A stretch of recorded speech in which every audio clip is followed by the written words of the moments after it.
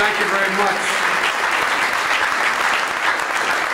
My old friend, Bill Burns, that he is, as I look out at some of the more prominent members of previous administrations, and by the way, an awful lot of credit. The credit goes to some of the people in this room in the Bush administration who carried this agreement over the threshold.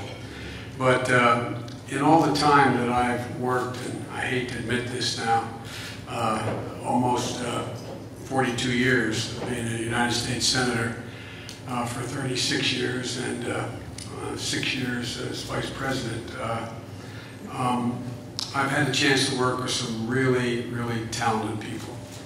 But I've never met anyone, and I think you probably all agree, and there's a lot of talented people in this room, including another Burns I'm looking at, is that I've never seen the combination as starkly demonstrable of scholarship, judgment, wisdom, and just plain, simple decency, as I've seen with my friend, Ambassador Bill Burns. He, and by the way, the last piece goes a long way, decency, in terms of gaining the trust of his counterparts throughout the world. And during our administration, on every really difficult problem, Bill was pulled in to as sort of, although he was the #2 man at the State Department, in every crisis, Bill was pulled in.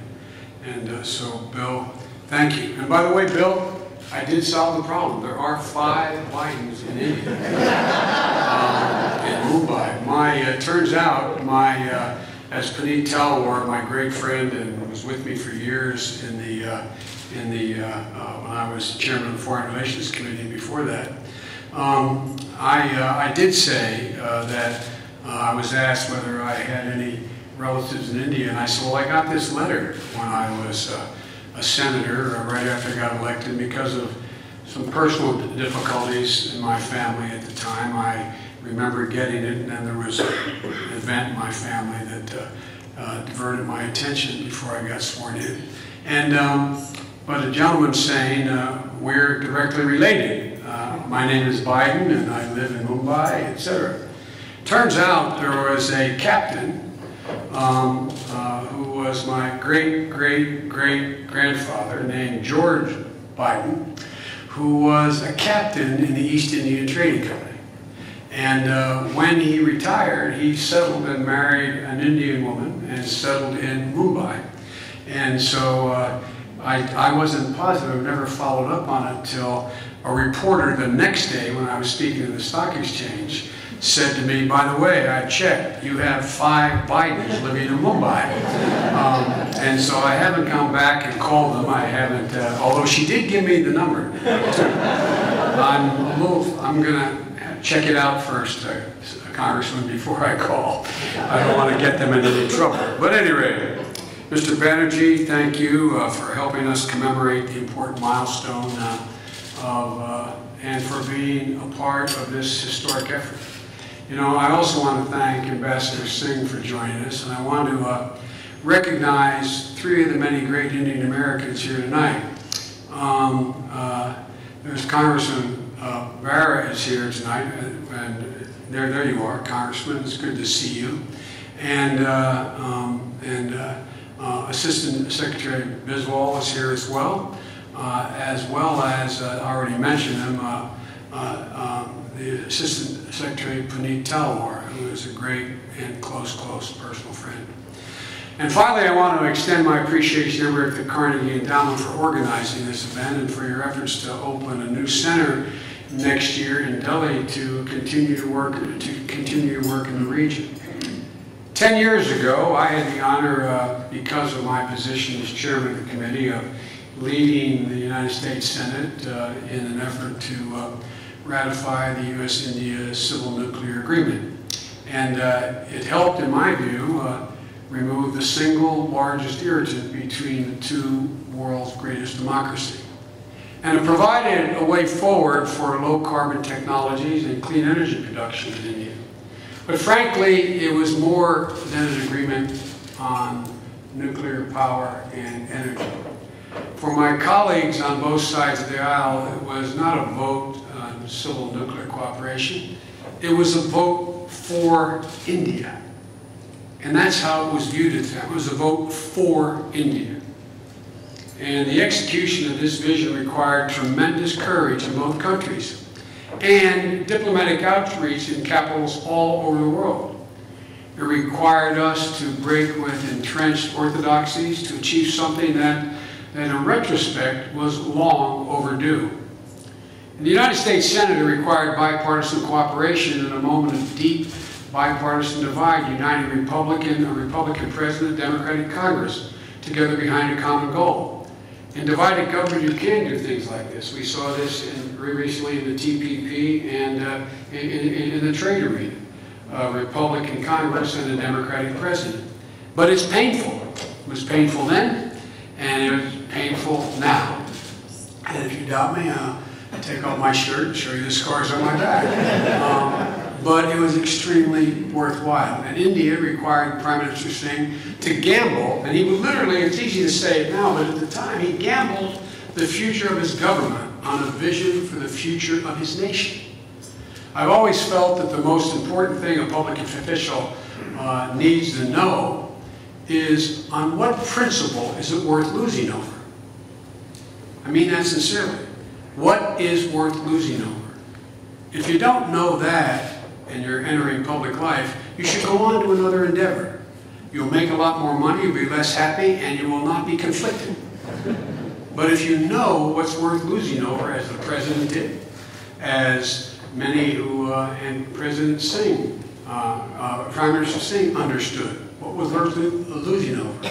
And it's met the test. Together, we set aside 40 years of estrangement to lay a foundation for a strategic relationship. And today, the United States and India, the relationship is truly, in the words of President Obama, one of the defining partnerships in the 21st century. And it will be. And if we do our job, it can even be more important every year as we move forward. Annual two-way trade is now more than $100 billion, 5 times the level it was 10 years ago. And there's no reason why it can't be 5 times that 10 years from now.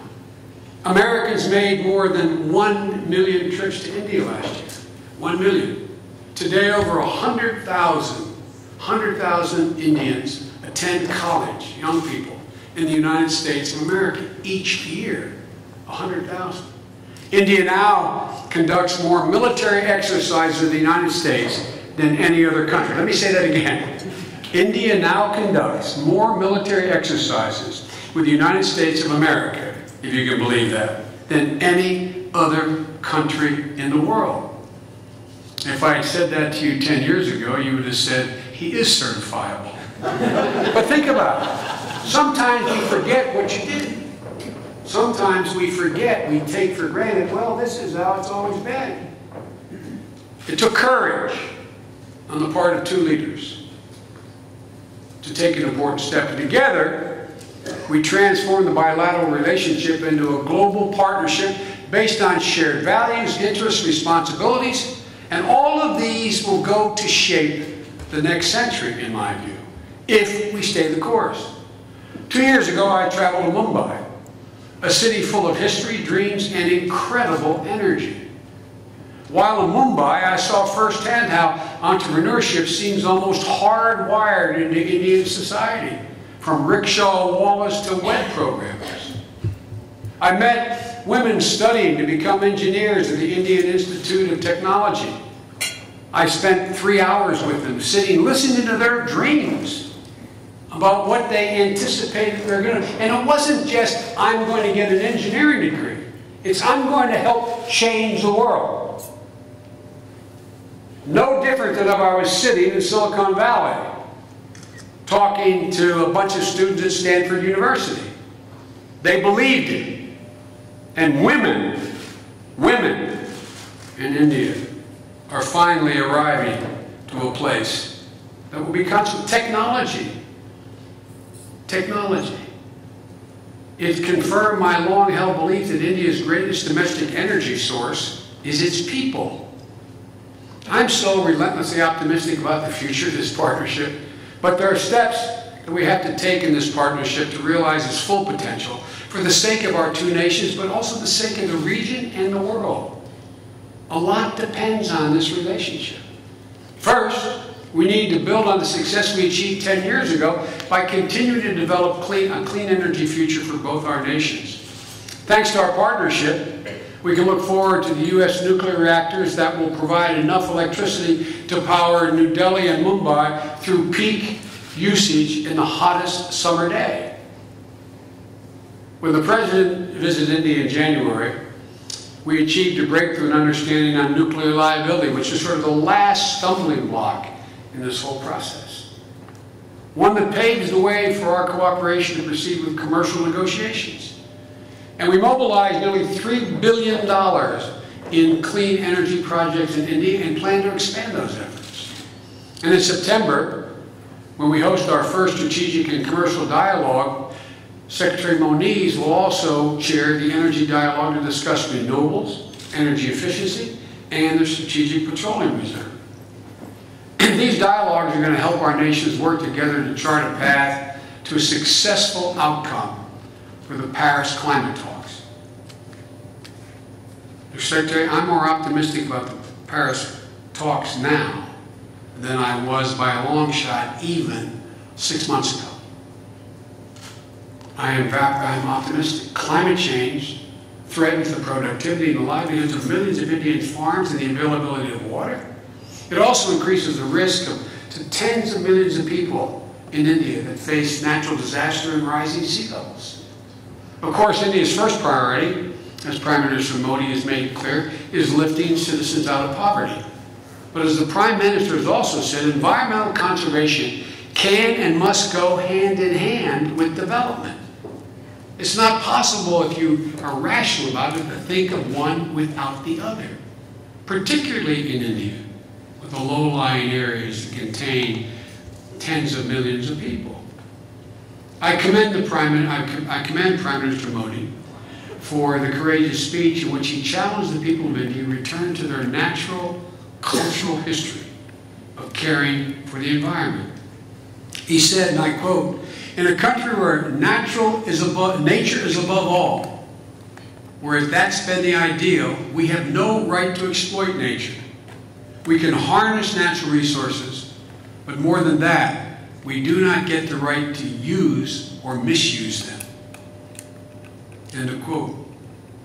I believe he was right when he wrote the letter to the United Nations, to UN heads of state declaring, quote, "Combating climate change is our collective obligation as a planet." I believe he believes it. I believe he's committed to it. America is working to lower carbon pollution that causes climate change. Now, I know there's some people up in the hill that don't think there's gravity, and they don't think there's climate change. I get that. I understand. I'm a Catholic. I remember what Galileo, what happened to Galileo. But we got it right eventually. You know what I mean? I shouldn't be, that was a joke, folks. But all kidding aside, I mean, even if you suggest not all climate change is due to man-made actions, but how you can deny it just is, we're going to look back in this period and wonder how we could have thought that. Some could have thought that. America is working, notwithstanding the overwhelming opposition we're getting, to lower carbon pollution that causes climate change, and we've brought it down to its lowest level in 2 decades. We have much more to do, and we plan to do much more. Will it be a fight? Yes. But we believe the American people are where we are, where most of you are, where Prime Minister Modi is. India has also taken steps to provide incentives for reforestation, setting a target of 175 gigawatts of solar and wind energy by 2022. We hope to see these ambitious goals embodied in the post-2020 climate plans the Indian government will submit to the UN in the coming months. And we need to work together to achieve a Paris Agreement that drives ambitious action from all the major economies as we ratchet down global emissions over time, but in the near term. That would be a legacy of leadership both our countries could be very, very proud of for our children, our grandchildren, and our great-grandchildren. And it will be a powerful continuation of the partnership that began 10 years ago, and a partnership that has reached a new level under President Obama's leadership. And he expects me to say that. He's my friend, and he's the President of the United States, and I work with him. But he has genuinely led. And we're committed to taking this relationship further for each of our own well-being, the United States and India, for the benefit of the international community. And by the way, you all travel the world. The rest of the world gets it. They get it. They get it. That our relationship, if we get it right, has a dispositive, positive impact on them. Not every neighbor thinks that. But most of the world understands it for real. To seize the opportunities of a changing world, the administration has pursued a strategy of rebalancing to the Asia-Pacific region. As part of that strategy, we have strengthened and modernized our alliances and our partnerships throughout the region.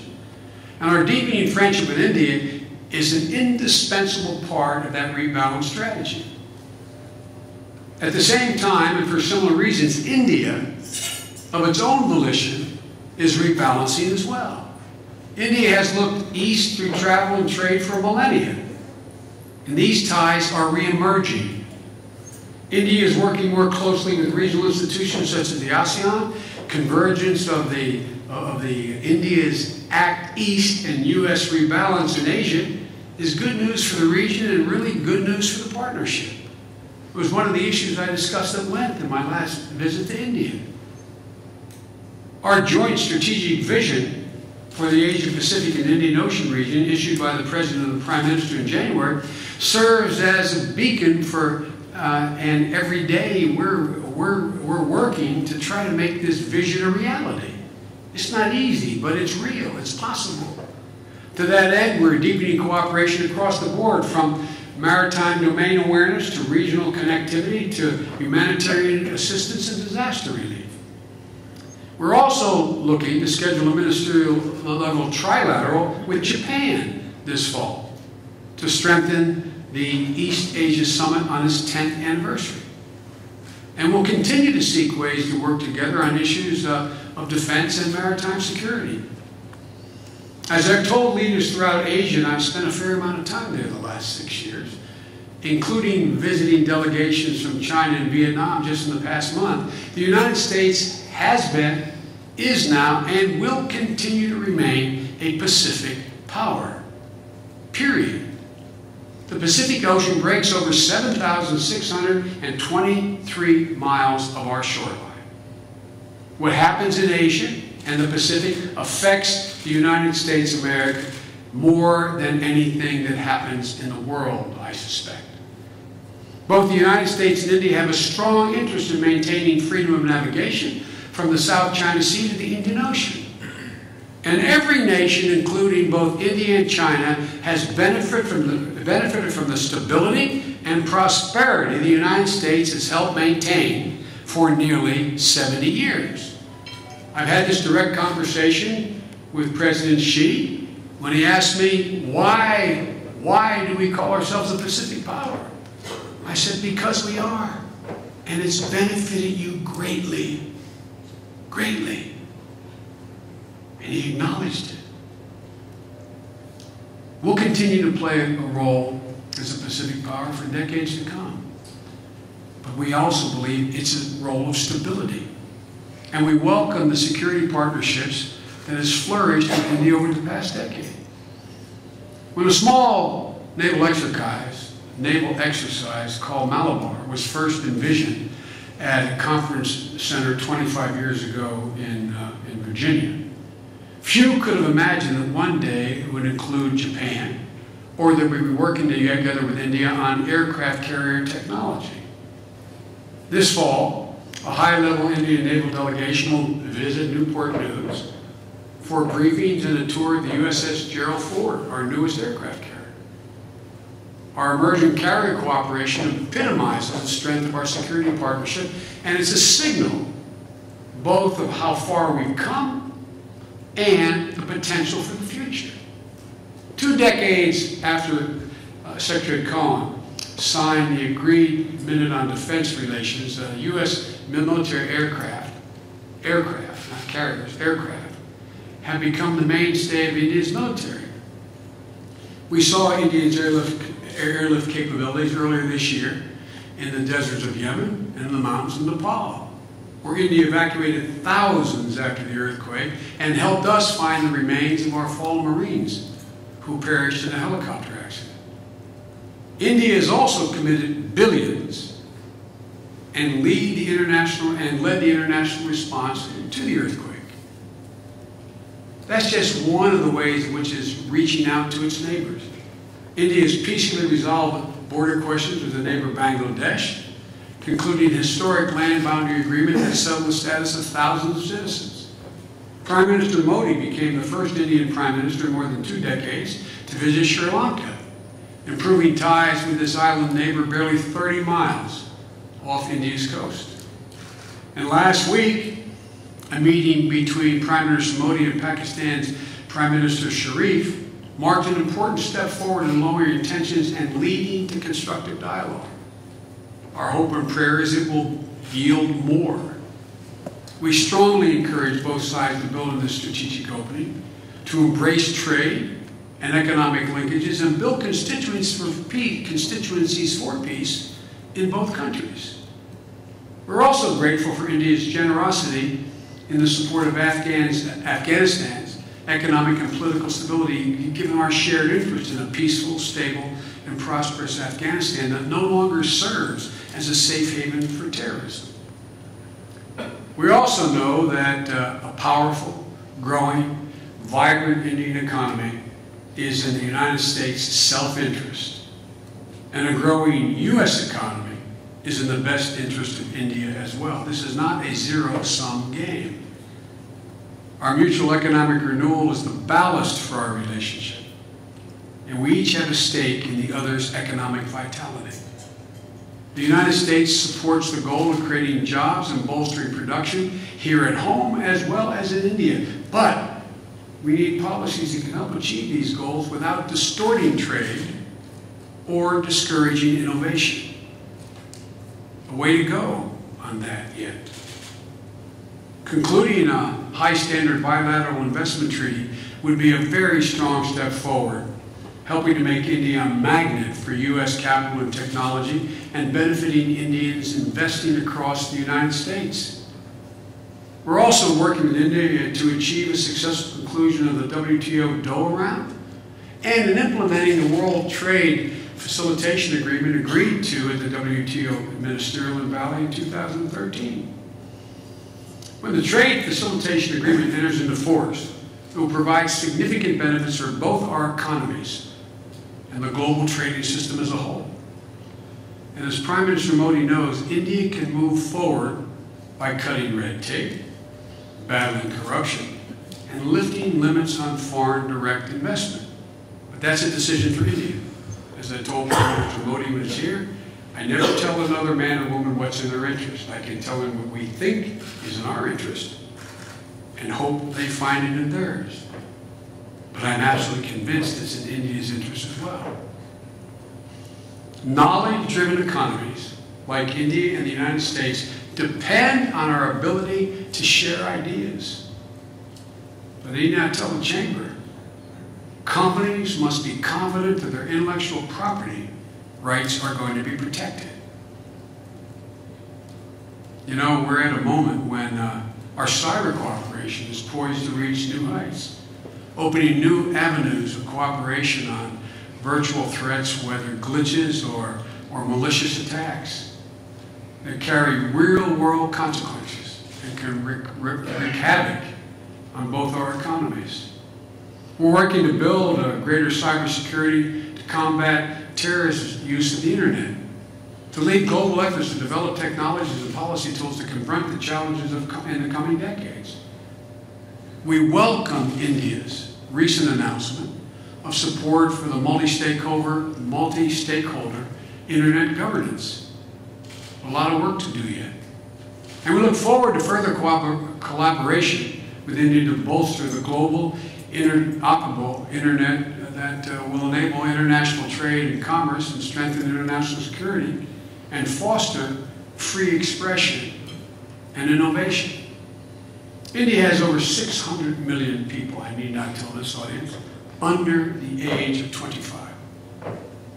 600 million, with unlimited capabilities, but in some cases with limited opportunities. A young Indian woman graduating from IIT Bombay who wants to start the next Tata Motors or the next global IT giant should be able to buy the best technology and parts wherever in the world they come from, as their competitors around the world are able to do right now. An Indian medical student with a brilliant idea for a life-saving medical device should know that his or her intellectual property will be protected and rewarded, because that gives him or her the financial incentive and the intellectual motivation to continue to move forward, and it fosters innovative growth. What I don't understand, and I've been going around the world dealing with economic conferences and every part of the world, what I don't get is how countries short-term, not protecting intellectual property, make some advances, but it does not develop a culture of innovation. It stifles the opportunity.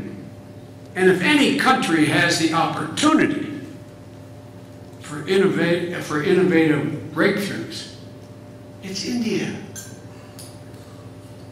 Just like the basic rules of physics, there are certain basic rules that comprise the path to prosperity in the 21st century of every country. We're not making them up. Unlike some of my Chinese friends suggest that we want to do it our way. There's certain basic fundamental rules that have evolved. As I said, like basic rules of physics. It takes a fair and consistent legal system that respects contracts, protects intellectual property, that roots out the cancer of corruption. There's a court system that you can actually rely on to make an objective judgment. It takes a political system that protects basic liberties, including the freedom of speech and the freedom of religion. I have said in a number of countries I've visited, paraphrasing the man who's become an icon, who concluded and made clear to me that the best way to succeed is drop out of Stanford. Remember when he was asked the question by a student, how can I be more like you, sir? He said, think different.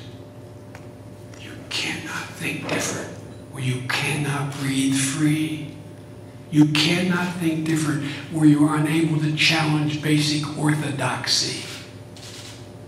You cannot think different unless you can speak your mind. It takes a society that draws on the talents of all the people, protecting the rights and voices of women, minorities, journalists, civil society, religious leaders.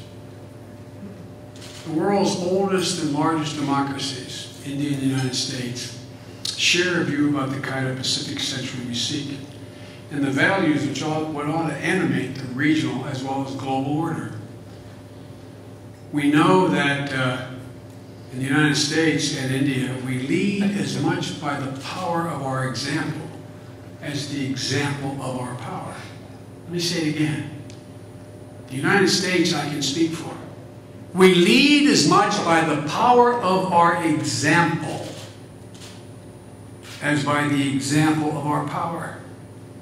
That's why so many hundreds of millions of people want to find their way to these shores. It's not because we have a military that spends more than the next 10 militaries in the world. It's because of the power of our example. And that means our nations have a responsibility to stand united to defend the values we know our people share. We both recognize the critical importance of defending human rights, not just because it's the right thing to do, but because it's an absolute economic necessity. Because as surely as people cannot live without blood coursing through their veins, a society cannot survive without the full participation of the potential of all its people. As we move forward, we should build on the important steps we've already taken to promote shared values, such as working together in the UN to support development and governance. They're not at odds. Governance efforts in countries like Afghanistan and Burma.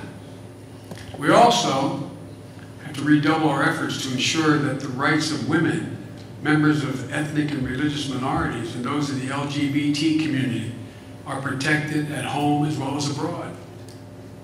Both our nations have struggled with these issues in our histories. But we have to remain vigilant in our efforts to make our democracy safe for all citizens and to lead the world by example. This is not some lib-lab speech about, it's good and decent and we're moral and honorable.